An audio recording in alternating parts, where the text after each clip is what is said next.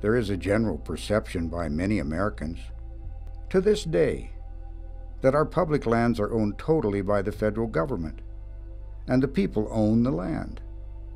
In fact, while we, the people, through the federal government, own the land, our government has sold or relinquished many of the rights to the use of this land.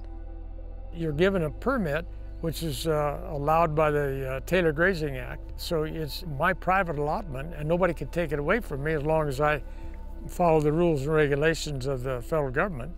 And but if you want to sell it, you can. So it's a very important asset to any ranching operation.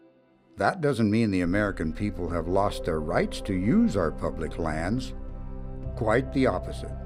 Our allotments that we graze cattle on are part of the multiple use concept, of which we are in favor of. And I think that's what public land is all about. We can use it to graze it. The public can come and they can hunt, fish, recreate. They can look for minerals, should there be minerals. That's another option for public lands. Energy development. The multiple use concept, we're in favor of.